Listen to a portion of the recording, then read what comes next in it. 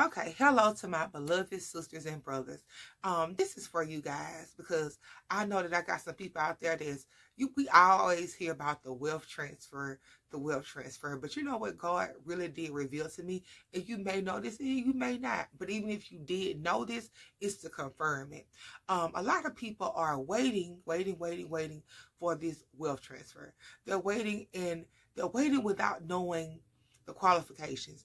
They're waiting without having any preparation for the wealth transfer. I'm going to be honest with you guys. You know, whatever you're preparing for, your extent of preparation is pretty much the foundation of how big your reward is, or how big, the assignment or the thing that God has given you. So you'll know that personally. I can't really tell you that. Everybody know where they are, what you have asked God for, and what you're waiting on, and what He's preparing you for. So the main thing is, when you're waiting on a huge overflow and you're waiting on something big to happen, you have to come to a place of full submission, and you gotta be obedient. And this is simple as that. If you know that God has required of you to do away with something or to do something, you must do what He has asked you to do, because being rebellious, it moves you further away from the big wealth transfer, this big thing that you're waiting on, this new level of acceleration, this unusual acceleration. It removes you from that place. So in order to get what you want, and you want something big, like we high-minded. We want big things. We're in this world, but we're not of this world. But we want to do good. We want to prosper in everything that we do. So in order to be like that and to have that from God, you have to be positioned for things like that. So you know where you at. So you can't get upset now, because God is about to really accelerate and give some people some things that you may want. You might have to watch them have it, all because you didn't prepare the way that they prepared for it. You see what I'm saying? It's like a Cain and Abel thing. You know, you can't get mad and want to kill off your sister or your brother with your mouth, because they have something that you don't have and that you wanted. Only thing you can do, a wise man would ask them, what you do? You know, how can I be down? How can I do what you did? You know, what did you do? Pretty much. And I'm going to let you know what they did. If they got this big, wonderful thing from God, they were obedient and they were submissive. And everything that God asked them to do, they did it.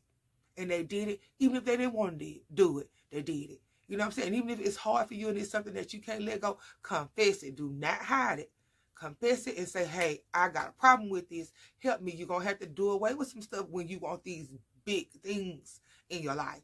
And God is a big God, so He want to do it. But He just like, I need you to cooperate. He need us to come in and get in line and give him something to work with, you know? Give him something to work with. He's ready. It's up there. It's out there for you. You know what I'm saying? It's falling, actually. And you're going to see it come left. You're going to see it come right. And like they say, it won't fall near your dwelling.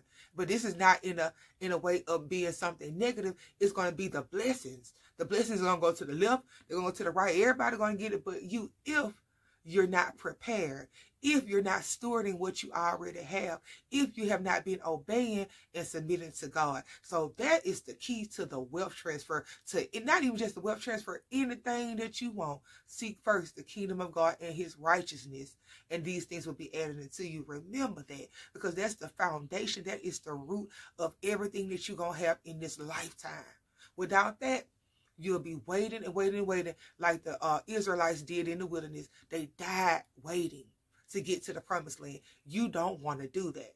You want to get it. You want to live a good life, a prosperous life, a spiritually filled life while you're here.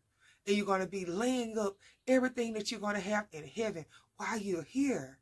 Okay? So I love y'all, and I just wanted to give that to my sisters and my brothers that needed to know, how does this work? What am I doing? What am I missing? Why is the big gift not falling in my hands? Amen.